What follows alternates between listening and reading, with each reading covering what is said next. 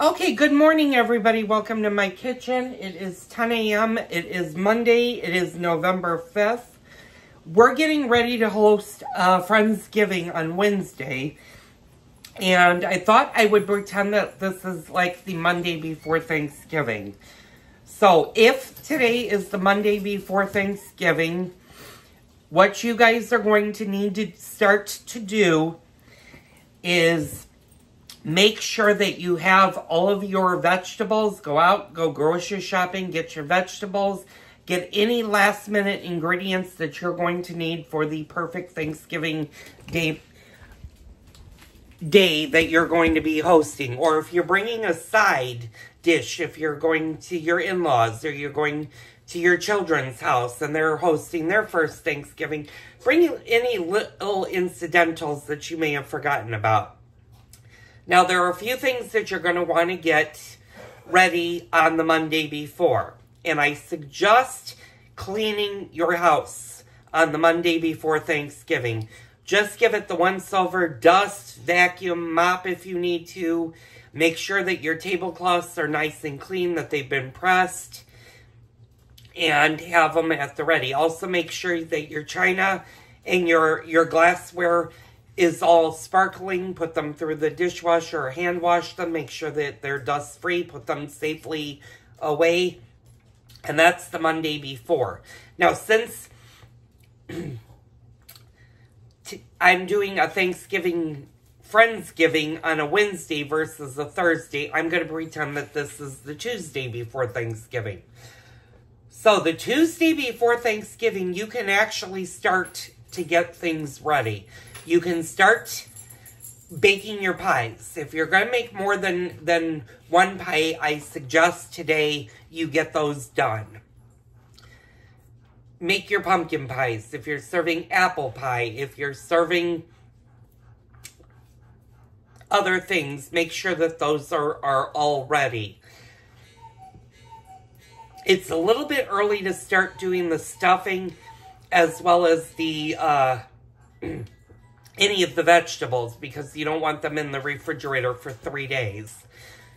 But what you do want to make sure is if your turkey has been frozen and it's been defrosting in your refrigerator, turn it over.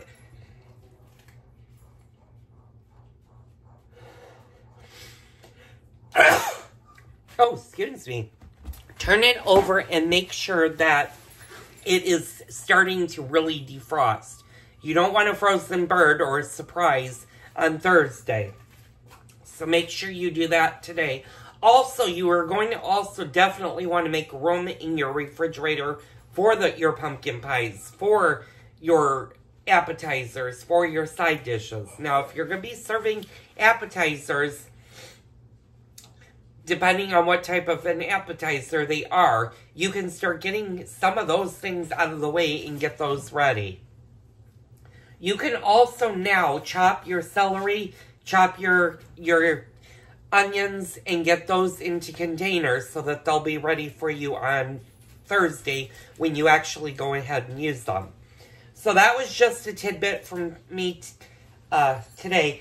I'm taking, not necessarily today off, but I have a nail appointment in a couple of hours that I'm going to get ready for. So I'm not doing a lot of cooking today because I got goulash that's still left over. So we'll probably have goulash for dinner tonight. So I'll be back in a bit, or after I get my nails done, and we'll see what I start doing today on Cooking with Joel. Okay, hi all. Welcome to my kitchen. Today is Tuesday. It is November 7th. This, of course, is my lovable mouthpiece that would not stop barking because I just got home from volunteering at the food pantry. Anyway, I did film a segment yesterday, and then when I started to watch it before I even edited it, I didn't end up doing anything yesterday. So I'm going to pretend that today is the actual Tuesday before Thanksgiving, even though my Friendsgiving is going to be on Wednesday and not on Thursday. So the Tuesday before Thanksgiving, you definitely want to start getting your pies made. And that's what we're going to do. Now, can I sit you down, or are you going to be yappity, yappity, yappity? This is my baby. By the way, for those of you wondering how my Pomeranian is, I have to take her to the vet tonight for a consultation and a follow-up. She's not doing all that well, so I'll keep you guys updated how she's doing.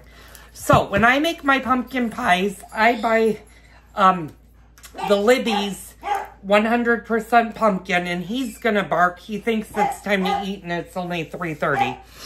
So, when I buy my pumpkin, I buy the Libby's brand. Now, Libby's brand does make two versions of their pumpkin. They make their all-natural, no preservative pumpkin, pure pumpkin. This has none of the spices added to it, so you have to add your own spices to this. The other version that they make actually has all of the spices in it for your pumpkin pies. Which one is better? It's up to you. I like using the plain pumpkin because then I can add the right amount of spices to it, and I don't have to have pumpkin that already is spiced, because sometimes they don't add enough spices, or you like a little bit more in your pumpkin. And this is a really easy recipe. This is a 29-ounce can, so this will make 2 pies. It will make 2 10-inch pies, or, I'm sorry, it'll make 2 9-inch pies. So that's what we're going to do. And it takes 1 can, 29 ounces of the Libby's pumpkin, 3 cups or 3 cans of the Carnation evaporated milk, 1.5 cups of granulated sugar, 4 large eggs, 1 teaspoon of salt, 2 teaspoons of ground cinnamon, 1 teaspoon of ground ginger, half a teaspoon of ground cloves, and you want 2 unbaked 9-inch pie doughs. So, what we're going to do is, I'm going to put my grandmother's 10-inch. I have her 9-inch. This recipe makes 2 9-inch pie crusts, or 1 double pie crust. So, what we need is, we need 2.5 cups of flour, 3/4 cup of spray or shortening, 1 teaspoon of salt, and 3/4 of a teaspoon of baking powder, and 5 tablespoons of cold water. Now, sometimes with the cold water, sometimes you need to add more to it than 5. That's just a rough idea. You'll know when you start to put your doughs, how your dough comes together. If you need to add more water, do that, but start with 5 teaspoons. Now, I'm going to bring you guys over, and like I said, I'm having company tomorrow for our Friendsgiving. So I'm going to bring you guys over to the dining room, and I still have to clean out the dining room. And the reason you're in the dining room is I have to get my pie plates out.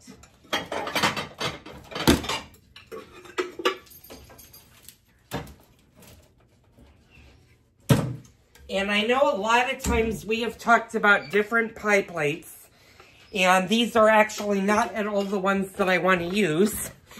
So let me put those down. I've got to... Oh, sorry, Jasper. I'm sorry. Go ahead. Yeah, I did not mean to kick you. The joys of having little doggies. Okay, and I'm going to show you a couple of options that you can think about when making pies. Actually, I'm going to bring all of my pie plates, and we're going to talk about pie plates.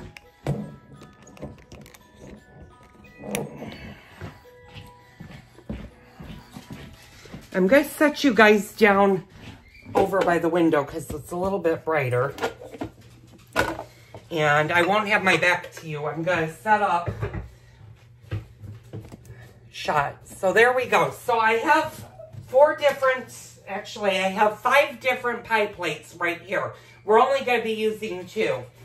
And my favorites are these because if you look at the inside of it, it has the indentations for when you put the crust in, it actually guides you of where to put your crimps in your crust, so you have nice crust.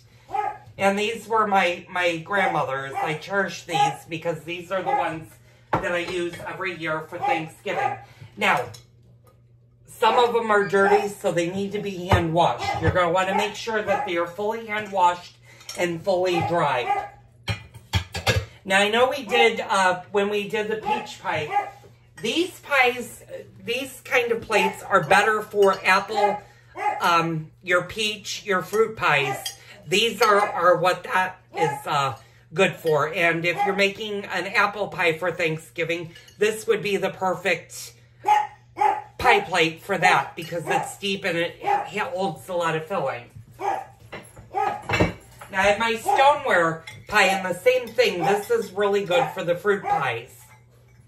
And then I have one big round one. This is my 10-inch pie plate. Actually, this might be my 9. Yeah, this is a 9. My 10-inch are probably hidden because I don't make 10-inch pies all that often. I apologize for the mouthpiece. He just is not going to stop until he gets fed. And I need to wait till at least 4 o'clock. I don't want to get him on a schedule where he's eating too early. So let's get into the dough portion of this recipe. And I'm so sorry I shouted at you guys. So let me wash off these pie plates. And of course, pumpkin pie is usually the most served pie for the holidays, for the Thanksgiving holidays. Although a lot of people have commented that they make both pumpkin and apple. I'm only making pumpkin because it's only the 3 of us for tomorrow. And this will also give us an extra piece of pie, or pie, as we get closer to the holidays. Now, since Thanksgiving falls 2 weeks from this Thursday, I'll be doing more pies the week of Thanksgiving. I have to bring 2 pumpkin pies and an apple pie for dessert to my son's house.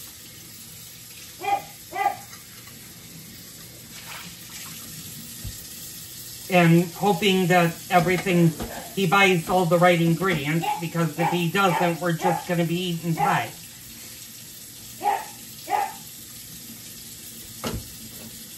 Now, I might film a little bit of the actual Thanksgiving Day meal, although I'm not the one that's going to be cooking. I'm going to be guiding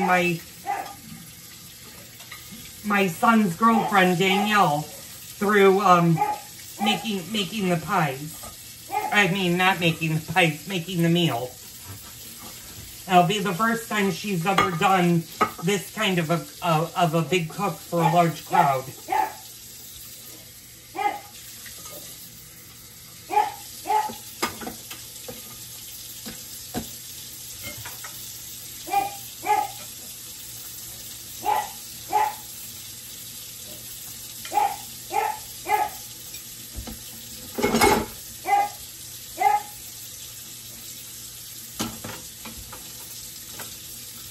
Okay, and I'm just getting my pie plates washed.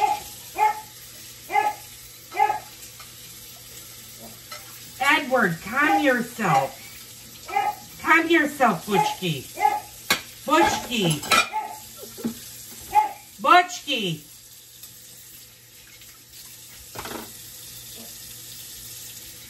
Yeah, you're full of love. We love you, but boy, can you get loud. Edward, enough.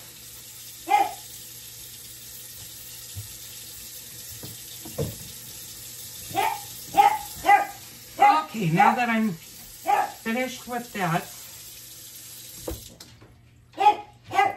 let me wring out my washcloth, or my dishcloth. I don't know if you guys call it a washcloth or a dishcloth. I kind of call it both. But I'm just going to wipe this down. All right, let's get into this recipe. Now, for the spray, I'm going to put these off to the side because I know I'm not using those. For the spray, I'm going to use Crisco, but I'm not going to use just the ordinary Crisco. I'm going to use the butter-flavored Crisco.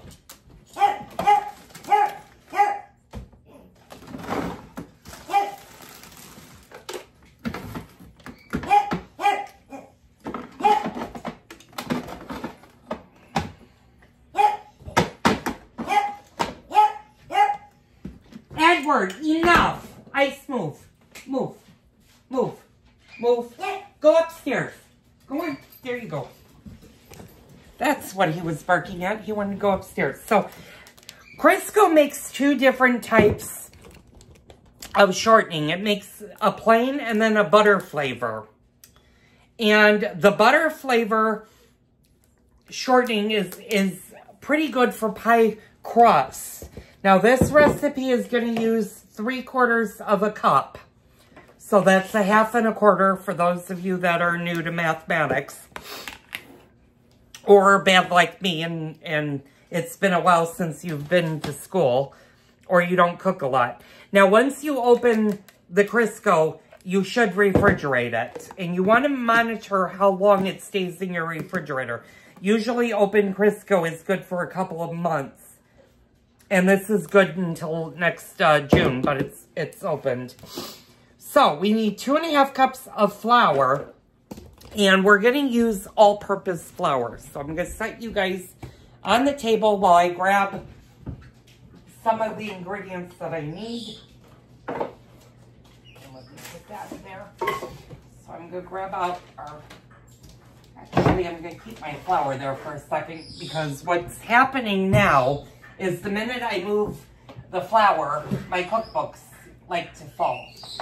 So I'm going to put my cookbook right like that, and hopefully he won't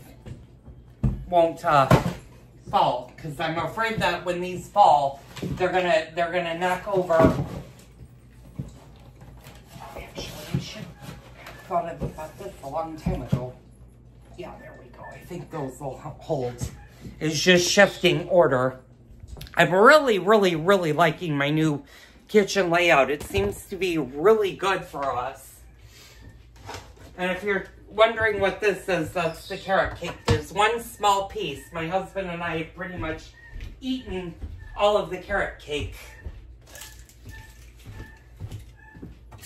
And it turned out really, really good. I had one lady say that she just went out and bought herself a bundt cake pan and was wondering what cakes to do. Well, we're gonna discuss cakes probably after Thanksgiving because I don't want to have too much sweets in the house. But we're probably gonna do a chocolate cake coming up. We're definitely gonna do a rum cake for the holidays.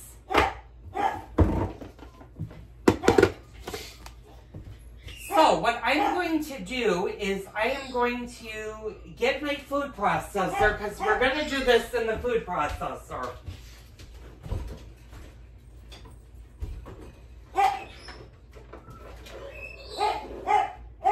Edward, enough. So, what I learned... Oh, my goodness. Okay, my books on the lower shelf fell off, so I'm going to move you guys over here for a second. Oh, while I pick up my books. Unfortunately, some of my books are so old that they're just falling apart. And luckily, none of my dogs were underneath.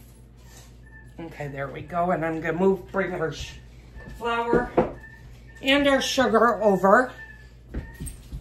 Jasper, you keep getting in my way, my love.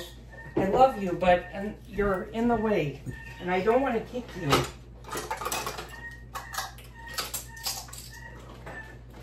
You might be hearing Kona upstairs. He's been in a snit for the last day and a half. He thinks he wants to come out of his cage, and I had a heck of a time this morning getting him back into his cage. So, if you have a food processor, and I actually need to move you guys over. Oh my goodness, this is a 15-minute video so far. I'm going to stop the video for a second. I'll be right back.